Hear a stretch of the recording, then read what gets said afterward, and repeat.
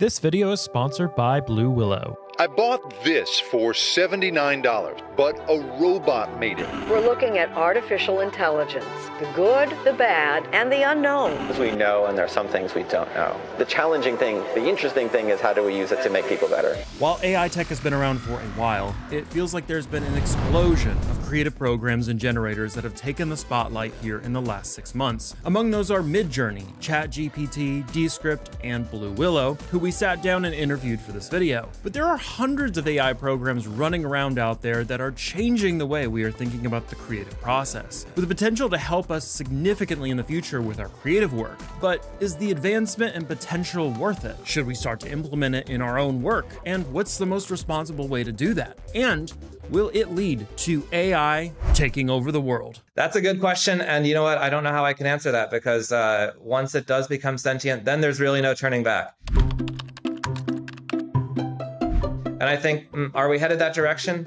Well, the more times that we use AI and the more that we train the models, the smarter that it becomes.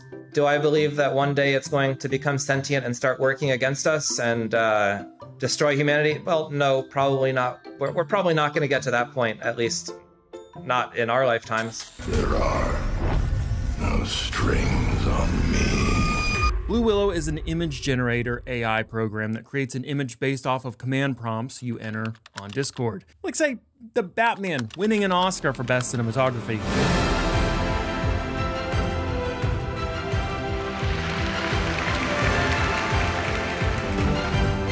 Yeah, you can ask it to make pretty much anything, but how does it work? So the way that our program works, and I'm not sure if your viewers are familiar with some other AI engines such as Midjourney, Stable Diffusion, etc. But when a user comes onto a Discord server, they enter a prompt, and the prompt can be a description of an image. It can be any image that they can imagine. And as soon as they enter that prompt, it communicates with our AI model. And our AI model is unique because it aggregates various public open source models. So the most popular of which is Stable Diffusion. So once those prompts have been entered into the model, then it uses various different models, including our own that we're working on, including a few other smaller open source models, and it provides those images to the end user. And it provides a selection of images based on the prompt that the user selected. So the user is then able to choose which one is the best. And over time, that helps train and improve the model and helps develop which one is ultimately the best that we want to continue research with.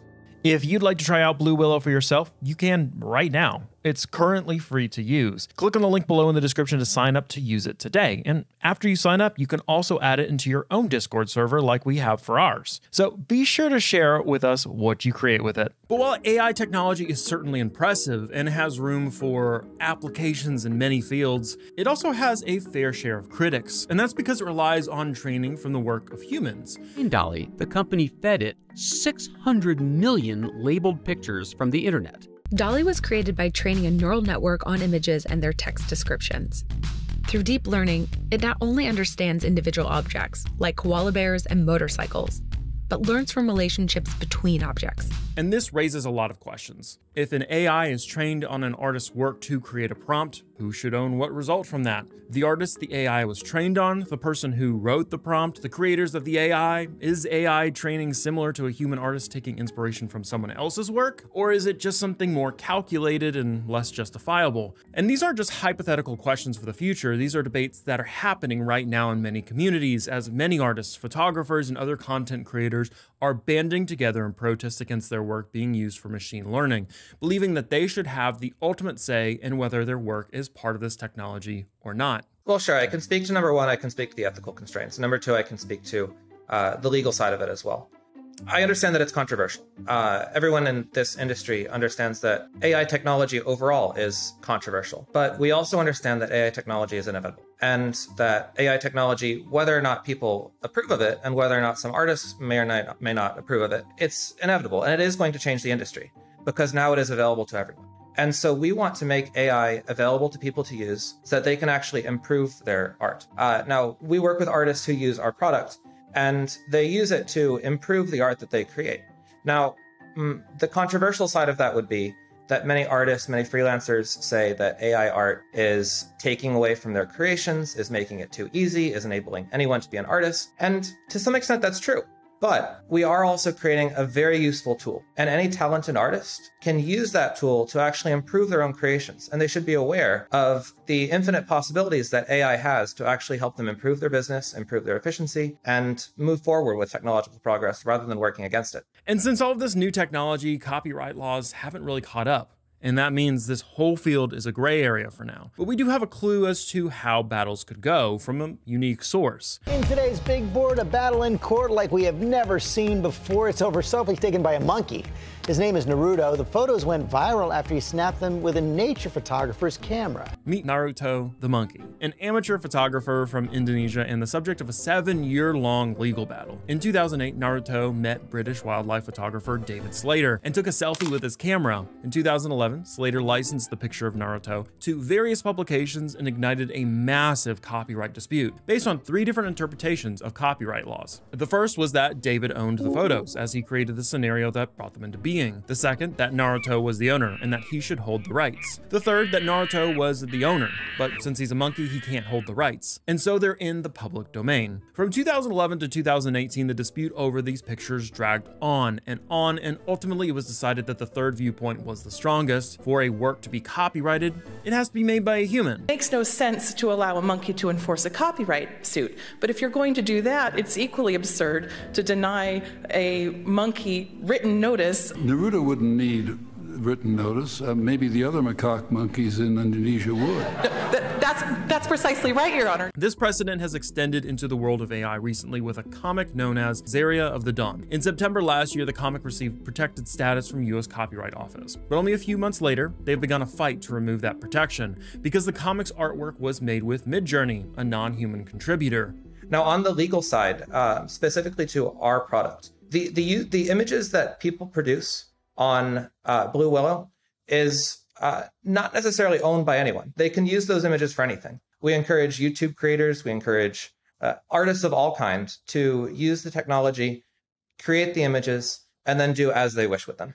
But while AI art is AI-driven, it is still prompted by humans to make that image, and in some cases, it's only a part of the final artwork that is created. And we could go down a rabbit hole here on copyright battles, but after the Fran 8K incident, we're all good on that for a while here. And when someone approaches us and says that AI art is putting people out of business, I don't agree with that, because I think that it's actually creating many business opportunities. And it's creating business opportunities for those who are able to capitalize on it.